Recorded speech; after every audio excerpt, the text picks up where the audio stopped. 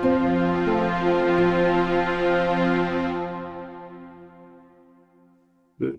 Chinese have upped the ante today in their trade war with Donald Trump.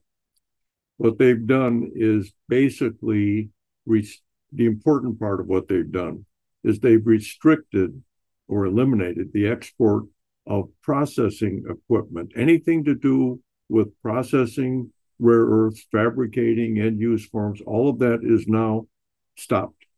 And why is that important? I'll give you an example.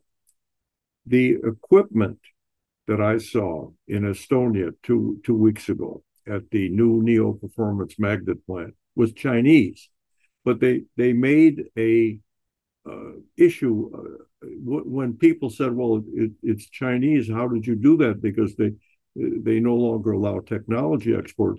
The answer is the Chinese were allowing equipment to be exported, but no manuals, no technicians, nothing like that. You want to buy something out of a catalog, they were still doing it, and that equipment was there. As of now, as of the last few days, China has stopped that entirely and basically restricted the export of any and all rare earths with any dual use possibility. Dual use meaning it can be used for military as well as civilian products.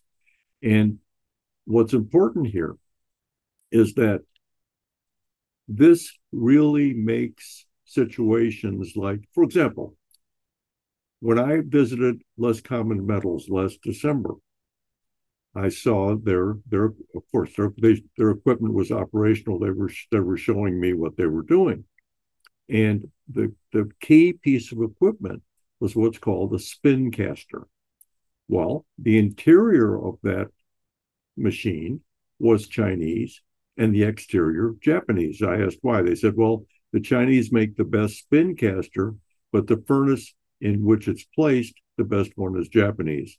Well, that company has now changed hands, and it's been bought by the company USA Rare Earths. But in order to build a plant with that technology in Oklahoma or wherever they'd like to build it outside of the UK, they need equipment. Well, guess what?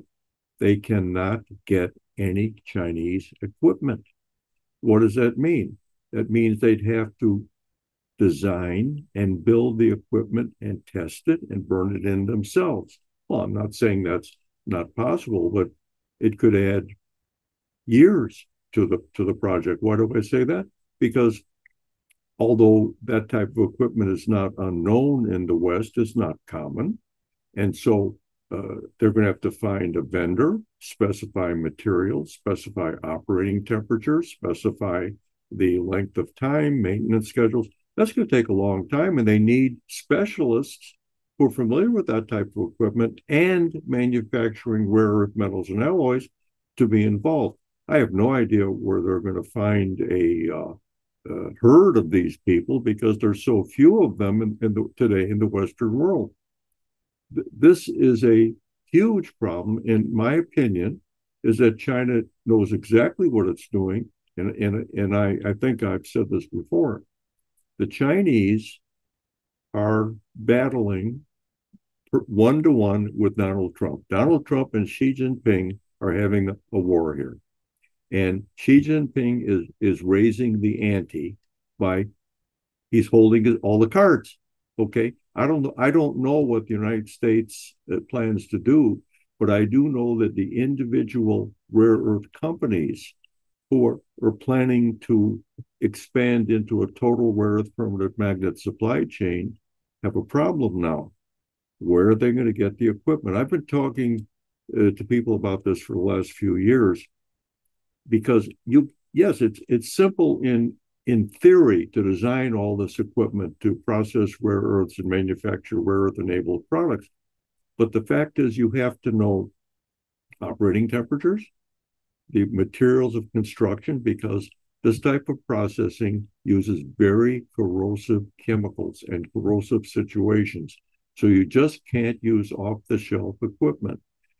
For your information, in the last decade, I've seen two large-scale solvent extraction plants fail because of equipment failures. Basically, piping that was perforated and collapsed because the designers of the equipment did not know how corrosive the rare earth chemicals were in those process steps. I won't name the companies, but they were very large ones. And so this cost years and hundreds of millions of dollars to correct. But of course, at that time, Chinese engineers were in both companies helping to solve the problem because they'd seen it before because they'd done it before. Okay.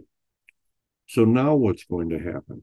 Well, the the market seems to be paying the only thing they're doing in relation to this new Chinese move is raising the prices of the shares of all the rare earth companies. My God, the Chinese are going to cut us off. So these companies are going to be the solution. They are not the solution. They are the problem. What are they going to do without Chinese technology? I don't know, because I do know that almost universally, these companies use Chinese equipment, and that ain't coming anymore. So Xi Jinping knows what he's doing. I hope Donald Trump knows what he's doing.